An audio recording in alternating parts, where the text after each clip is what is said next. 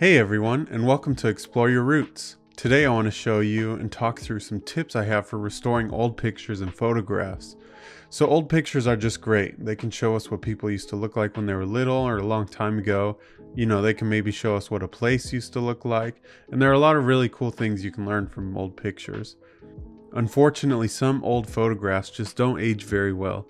But luckily for us, there are some neat tools and tricks that can help us restore them ourselves. So there are a lot of cool tips and tools that can help, and I'm definitely no expert myself, but I want to show and talk through a few that I like to use and how I use them.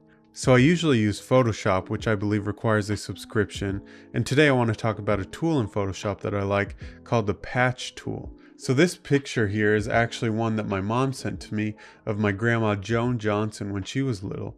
And as you can see, there are some creases and other stuff that hopefully we can mend and try to fix so this picture can look a little bit nicer.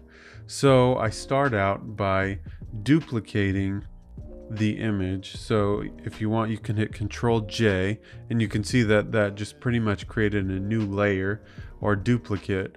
And that is helpful because you can toggle the eye back and forth and look at the original picture as you go editing to make sure that you're keeping consistent with some of the details.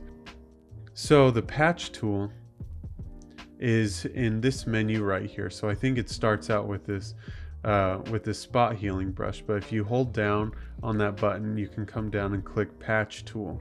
And up here you can see the different menu of settings that you can hit. We're just going to use the default settings for all of this.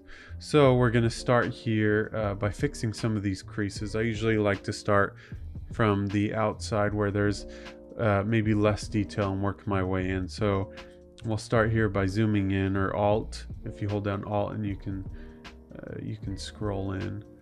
So let's start here with this crease. So basically you're going to draw around the crease where you want, and then you're going to click and hold down and drag, and then you can let go.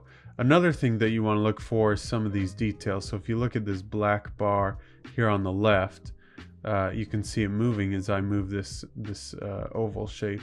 So if you want to kind of line those up a little bit, you can also go back and maybe fill in some of the rest of these details and try to get them a little bit better depending on your taste. And who knows, you may want to leave some of these outside phrase to give the image character. So if you see some artifacts from the patch tool, if you want, you can come up here and drag it, and we can come and clean up some of these other little spots if they're bothering you, or if you want to take care of them. Oops. And see right there, what I accidentally did is I made that bleed over. If you want, you can hit Control Z. You can hit it twice and it'll undo the last thing you did. There we go. Went in and fixed that. And if you hit Control 0, it'll take you back to the entire image if you want to get a bigger picture. So let's come back up here.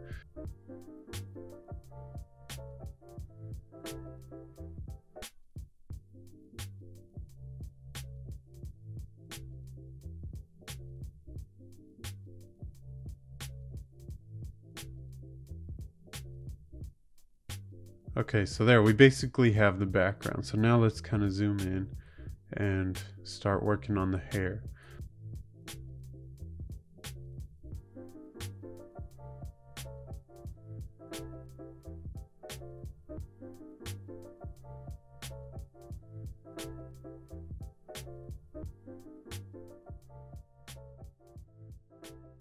And there we got the hair. I think that's looking pretty nice. If you want to come over here, you can toggle the original and the new one to kind of see how things line up. So let's keep going on the face.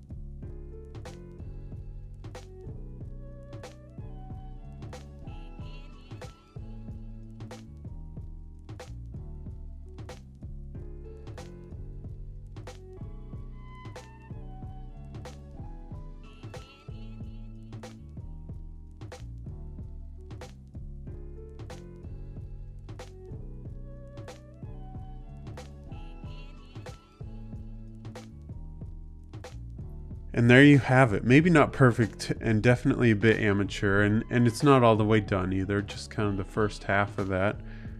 But I like it and I think it works pretty well. And thanks again for tuning in today. And if you like this tutorial, please feel free to give it a thumbs up and leave a comment on some other techniques you like to learn.